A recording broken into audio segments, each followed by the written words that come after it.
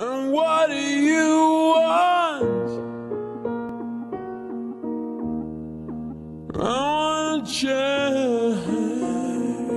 And what have you got? When you feel the same, even though I know I suppose I'll show all my cool and cold like old Joe. This group represents retired military, retired police officers, and an active duty police officer.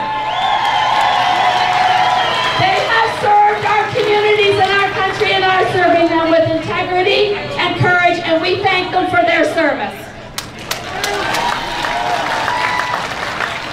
So we want you to know you're not alone. We see what you see and we feel what you feel, and boy do we get angry like you get angry when we see what's going on. Don't get me started on throwing a pastor in jail for preaching the Word of God. It's wrong, it's a violation of our charter. Who's ready to unmask their kids? Our children have become the undeserving victims in this false narrative. It is our duty to stand up for their right to breathe. At Take Action Canada, we've started a class action against the school boards and the government of Ontario. They want to continue to muzzle our kids, keep them in constant fear, and jab them with a proven, unsafe, experimental injection for a virus that is not even a danger to their age group. According to the World Council for Health, masking children is causing inadequate oxygen levels and elevated carbon dioxide levels in their blood.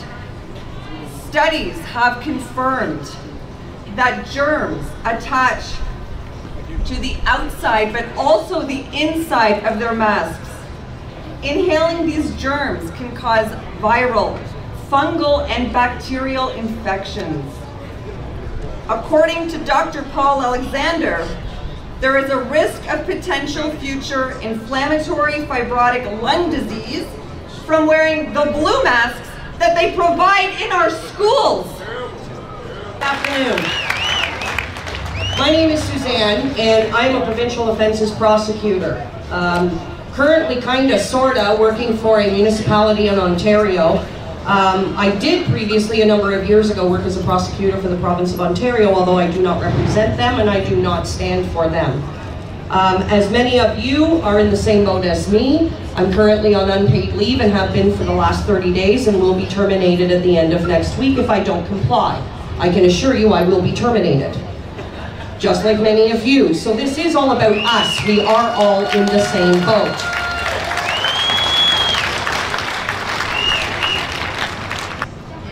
There's a matter currently in India where they've taken their medical officer of health, who sits on the WHO, to the International Criminal Court in Hague on charges of crimes against humanity and genocide.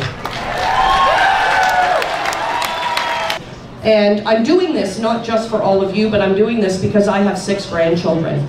And I will fight until my death to make sure that those children have a future.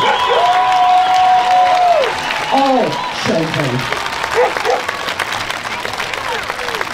I have been contacted by hundreds of people. And I'm going to share a few stories with you that I'm just absolutely appalled at. I was contacted and spoken to by a nurse who is now terminated or soon will be. And she advised me that in the hospital she works at, they average 5 to 6 stillbirths a year. And from January to June, they had 86. That's an 800% increase. Another nurse I know communicated with me and told me that within a 48-hour period, they had 9 stillbirths. All the mothers. This isn't just about the children who stand before us. This is about all the children we will never get to see. because all children are going to be affected by this. And we have to stand and protect them. We have to guard them. If that means pulling your kids out of school, then do so. There are a ton of teachers that are currently without work that need work. Hire them. There are nurses who do not have work. Hire them. You can't visit your elderly family in long-term care. Pull them out and hire a nurse to come to your home, where you know that your family will be taken care of properly. There's work for everybody. We just have to find an underlying way to get it, and it's there. So just so that you know, I'm an associate professor of viral immunology at the University of Guelph. And yeah, I can't say that I'm proud of my university at all anymore. I stand with Michael Palmer on that. Now, I'm a vaccinologist. I traditionally love vaccines and develop vaccine technologies, but you have to understand that we have changed the definition of a vaccine during this pandemic to try and make these fit. Masking that's being done and the physical distancing isn't respected by a virus for which the pore sizes on the masks are vastly larger than the size of the virus on the respiratory droplets that you would be exhaling when you are healthy. Yes, if you're coughing and sneezing, sure, they'll do a little bit to catch those large droplets that can spread the virus. And that's the only time you're going to be spreading the virus. But you're not supposed to be out when you're sick anyways. So to be outside, especially out in the nice air like this and wearing a mask, remember, for the virus, for those of you wearing masks right now, for that virus, it's like standing in front of a wide open barn door and you're laughing wearing that mask saying, try and get out of here, virus. It's absolutely ludicrous, and that's what it is when you look at the size, okay, of the droplets. And worse, what I want to tell you as well, when it comes to naturally acquired immunity, the data is very clear. If you have naturally acquired immunity against SARS coronavirus 2, chances of you experiencing a severe side effect from is increased relative to somebody who is naive, meaning they have no pre-existing immunity.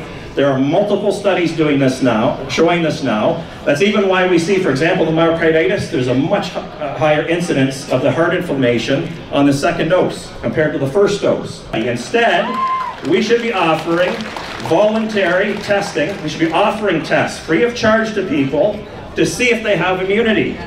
And because if you have immunity, this is the thing. If you have immunity, that's the goal. You've made it to the finish line. And there's going to be zero benefit to you and zero benefit to anybody around you. But if you do get that, you are at enhanced risk of the dangers from those. This is simple medicine. Never, ever have we ever promoted giving a medical procedure to an individual when there is zero benefit to them, zero benefit to everybody around them, and only potential harm. That alone is the reason why they make 0 sense.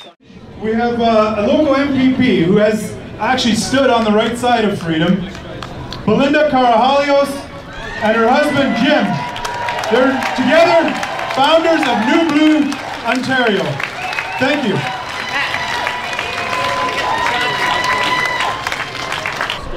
In July of 2020, do you guys remember the Reopening Ontario Act?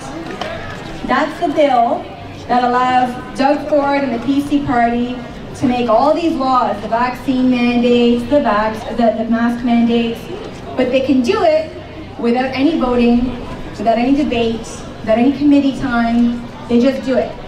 That's not how democracy works. At the time this bill was tabled by the Solicitor General, I was her parliamentary assistant, which is like a junior minister. I didn't get to see the bill until it was tabled. I read the bill and I said, this is not good. And I talked to Jim about it. And he said, this is not good. And I predicted that this overreach of power would be extended. And here we are today in October of 2021. The Reopening Ontario Act is still happening. We are still seeing rules being implemented every week by this government without any debate, without any vote by your elected representatives. This morning I woke up with a full head of hair. I found out about half an hour before the rally that I would be emceeing, so this is what we're dealing with now. I want to wrap with a quote by Nelson Mandela, who said, "For to be free is not merely to cast off one's chains, but to live in a way that respects and enhances the freedom of others."